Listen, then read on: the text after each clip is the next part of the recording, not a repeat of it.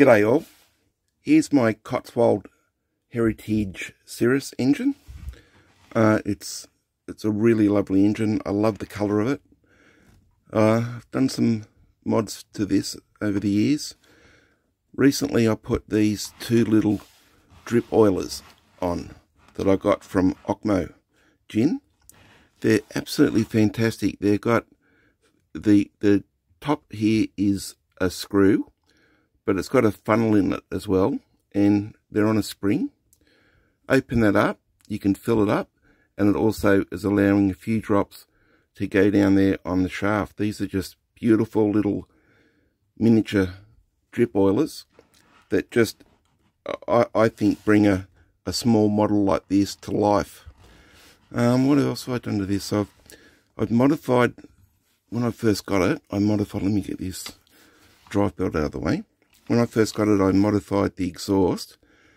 Brought some copper tube down here, and I had a bit of square brass bar, and I inletted this into the wood so I can slip on a bit of silicone tubing, so I can get the exhaust going to the chuff pot. Otherwise it was spraying all over the place. So that little mod worked pretty well, just bringing that down there onto that. I couldn't work out any other way, and I wanted to make it look a little bit more elegant than just having copper tube finishing here.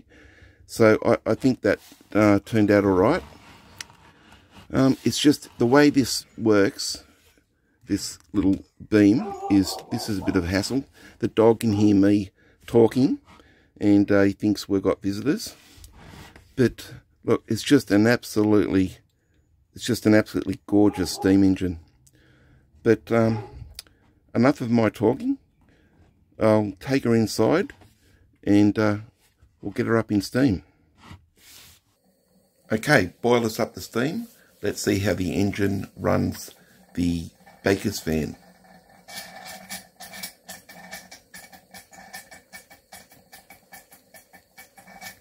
Just slow it down a little bit. A little bit too much.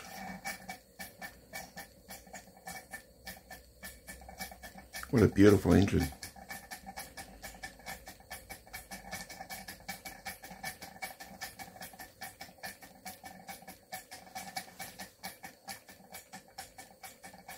That's just awesome looking at that working.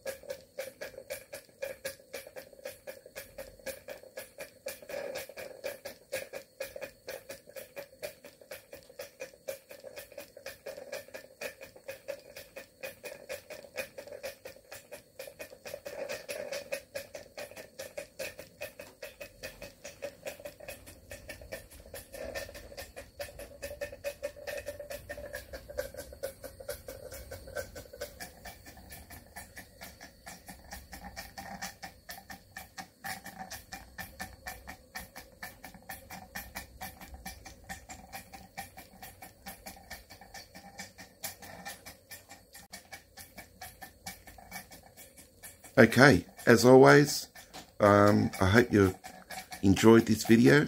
I've really enjoyed watching this beautiful Cotswold engine running off the MSM 4-inch boiler and running the Baker fan. Okay, so I'll leave you with this last shot and I'll turn off the steam. That's it. And as always, thanks for watching. Bye now.